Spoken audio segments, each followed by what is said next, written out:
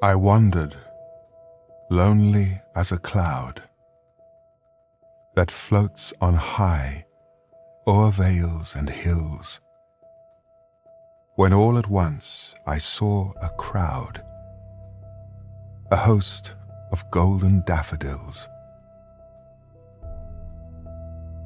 Beside the lake, beneath the trees, fluttering and dancing in the breeze, continuous as the stars that shine and twinkle on the Milky Way, they stretched in never-ending line along the margin of a bay. 10,000 saw I at a glance, tossing their heads in sprightly dance. The waves beside them danced, but they outdid the sparkling waves in glee. A poet could not but be gay in such a jocund company.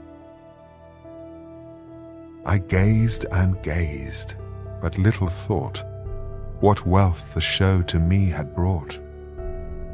For oft, when on my couch I lie, in vacant or in pensive mood, they flash upon that inward eye, which is the bliss of solitude. And then my heart with pleasure fills, and dances with the daffodils.